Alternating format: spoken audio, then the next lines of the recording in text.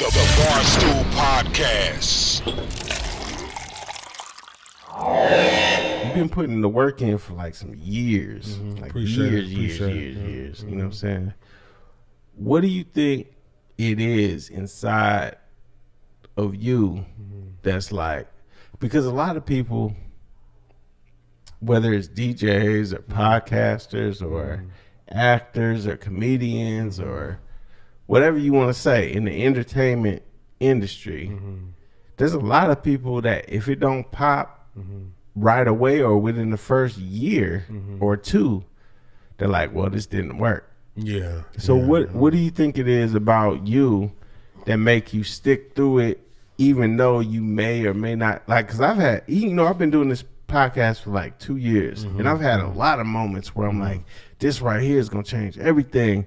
And then it does change some things, but it don't do it like the way the impact you thought. Yeah. Right. Yeah. So, but then I just keep moving. Right. So what is it that with you, what is it that keeps you just, it's a drive, man, and it's like breathing to me, right? So I always like find creative ways to keep marketing my stuff. I'm putting a new twist on it, trying to stay relevant, but it's like a creative challenge. Yeah. You know what I mean? So I'm like, no, I gotta evolve. I gotta go from the physical tapes to the CDs to now I drop shit on iTunes and Spotify. So you gotta evolve with shit.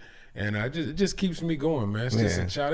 It's a drive, man. Like it's like breathing. Like I say, it's like innate with me, man. And I don't know. I see cats too that give up too soon. Yeah, you know what I mean. That's what I'm saying. And they haven't like made enough mistakes to figure it out. Yeah. If you make enough mistakes and keep experimenting, say, well, I'm gonna try it this way this time, something gonna pop. You know what I mean? I use it like what Henry Winkler said. The Fonz. He said, if you stay at the table long enough, the chips come to you. Some cats get up from the table too soon, play a few hands, you know what I mean? But he said, if you stay there long enough, the chips will come to you. You done checked all your boxes, man. So, well, what is it about? Because you have those, even like I said, I've had those moments where I feel like, okay, this is that moment, but it's not. It is a moment. It's a moment, but it's not the moment I thought it was going to be. It's not that moment. Right. Yeah. But it's still a moment to where it's like, wow, but still that, you know what I'm saying? Yeah. It's like that, those moments that kind of give you, it's like those moments that keep you on the trail because they're like, you going the right way. Yeah. You know what I'm saying? But you still got to wait. You still got to wait. You're like the farther we come, the further you look back and say, I still got a ways to go. Yeah. Even though we might have came a long way, you're like, damn, I still got a ways to go.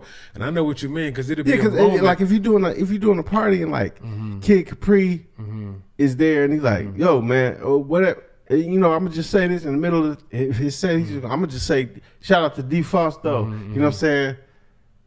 I mean, people will take it how they take it. They'll hear it. Yeah. It might go in one ear and out the other, but to you're gonna be like, man, I just got shouted out by Kid Capri. That was the moment. So that was the moment. Yeah.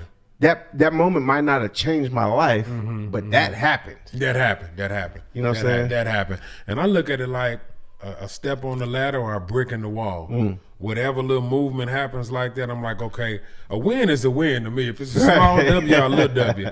If I figure out one thing that gives me a different advantage or something, I'm good. Because I know I'm still moving up with it, man. So, but like you say, it depends on, to me, like you say, that's a moment. That happened. That's like a milestone somewhere in your career. Checkpoint. You're like, boom, that happened. So, but do you feel like the people that